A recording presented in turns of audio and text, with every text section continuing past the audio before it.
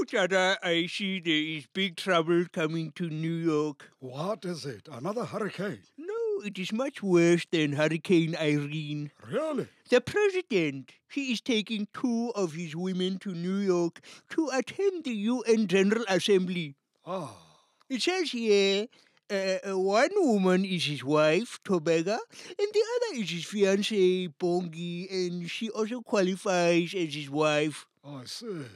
And what else does this paper say? Well, it says that the US President Barack Obama will be hosting a state banquet for President Zuma, and that it is not clear who is going to be the first lady on this occasion. That is going to be a problem.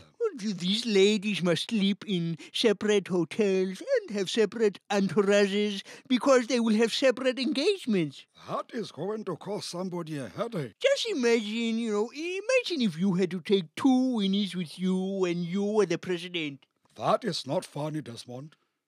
Oh, I'm sorry. First, there is the Twin Towers. Then New York gets hit by the Twin Winnies. Now that would be quite something. Yes, Dada. It seems like a terrible thing to happen.